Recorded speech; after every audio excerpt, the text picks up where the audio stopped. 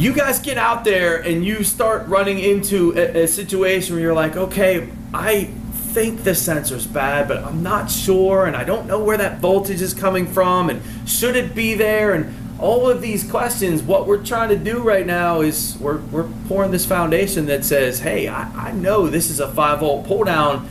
If I got 5 volts on that sensor, that wire's good, the computer's good on that signal circuit, let's keep going. That's what that tells us.